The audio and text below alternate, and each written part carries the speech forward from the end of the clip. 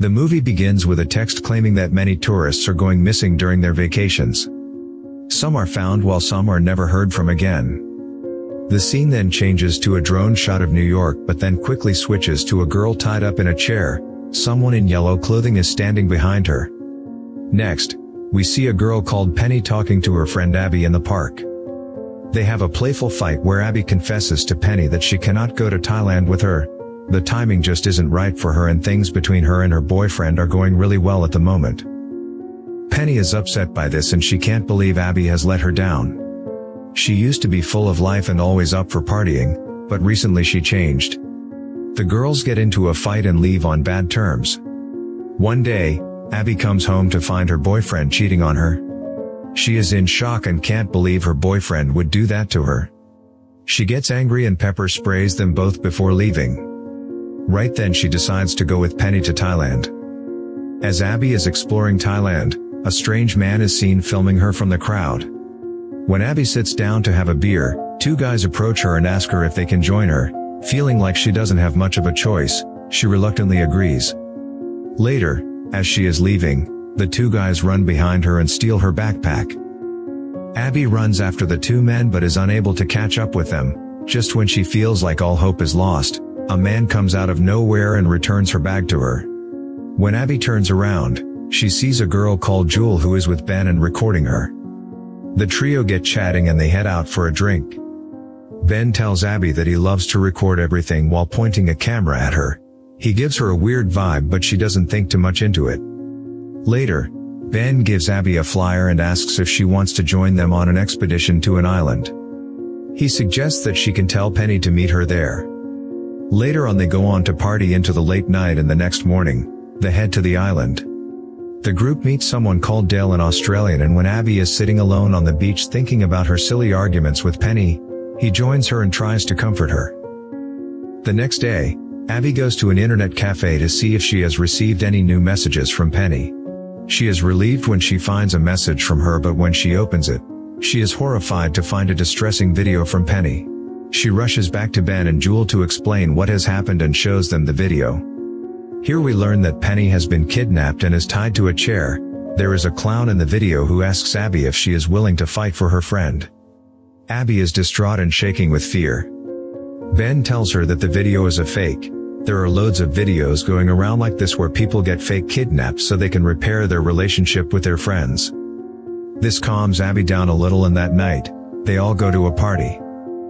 The next morning, Abby receives a letter under her door. She receives another video where the clown tells her that if she refuses to play the game or involves anyone except Ben and Jewel, Penny will die.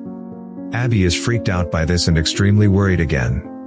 When she shows the video to Ben and Jewel, Ben still tells her it is just a prank and she shouldn't worry. Jewel tells her that Thailand is very safe and the video is not real. Abby is still not sure what to make of it all and who to believe.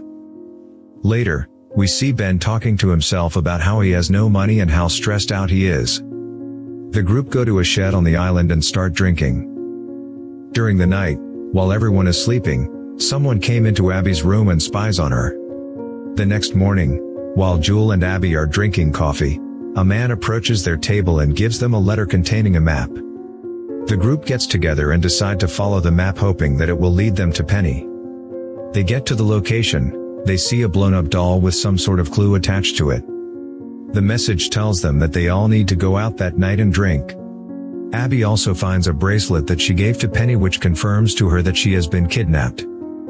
That night the group go out drinking again just as they have been told. Later, they find Tabitha, a girl they met earlier with Dale. They continue dancing and drinking until Abby needs to use the bathroom. Abby has had too much to drink and she falls to the ground. Someone approaches her and starts drawing all over her face.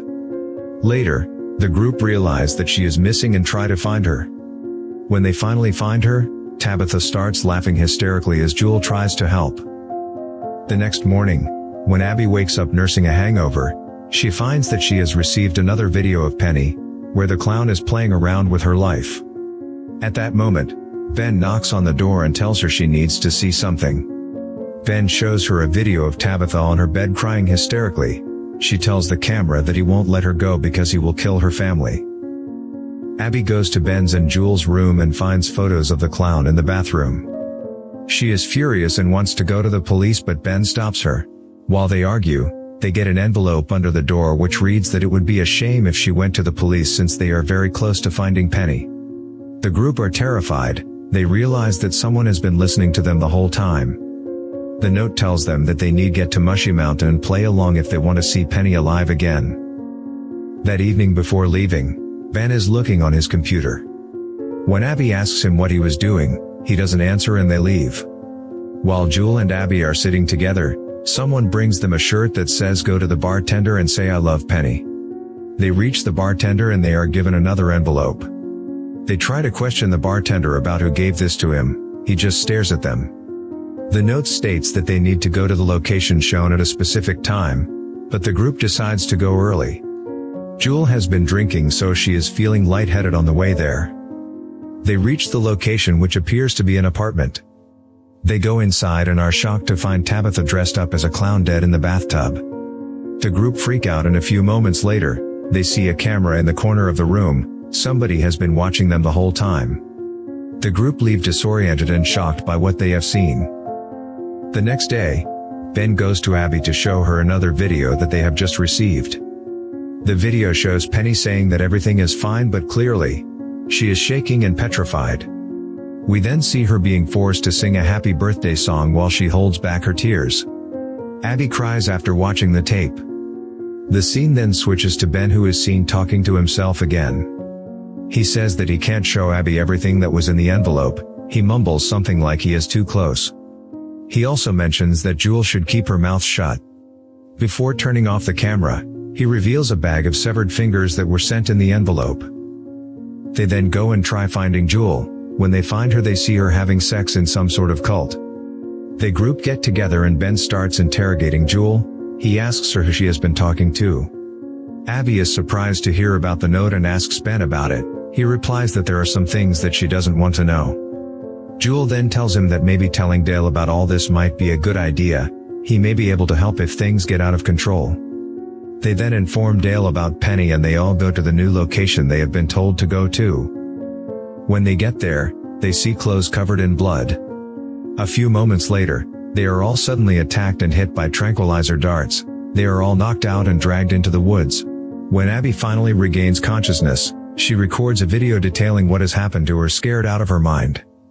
While talking, we see someone with a clown mask lurking behind her. Early morning, she manages to get to her room where she finds more videotapes of Jewel. When Dale suddenly turns up, Abby explains the whole situation to him. Dale then goes to town and picks up a knife. Later, the two receive a phone call where Dale threatens the caller. Abby is panicked by his temper and thinks the caller will kill everyone. Later, Dale and Abby go to a club. A man approaches Abby and asks her how is Penny. The two confront him and the man tells them that a girl paid him to say that. Suddenly, they receive a phone call telling them to follow the instructions given to them. Abby goes to the bathroom to vlog what is going on and how worried she is. Suddenly, someone in a clown mask knocks Abby out and drags her into the woods again. When Abby wakes up, she is very disoriented. She decides to sharpen a piece of wood to try and protect herself. She follows a path and arrives at an abandoned shack. She climbs up the stairs and sees Ben and Jewel tied up and blindfolded. Dale's lifeless body is lying in front of them. As Abby rushes to free them, Dale gets up behind her and knocks her out. The trio are all tied up and made to watch a video recording of Penny being horrifically killed. This is where we learn that Dale is the killer and his accomplice in all this is actually Tabitha. The two psychos dress up as clowns and begin playing with them. While music plays in the background, they are all killed one by one. The final scene shows Abby and Penny sitting in the park reciting a song about friendship. While they are doing that, Dale can be seen walking up and recording them from behind.